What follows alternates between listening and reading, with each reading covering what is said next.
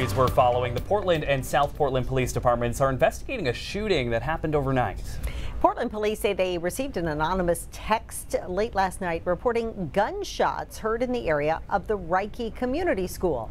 Then early this morning, Portland police say South Portland police responded to a report of a person who had been shot.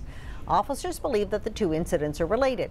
The playground at Reiche Community School was closed this morning while police looked into this.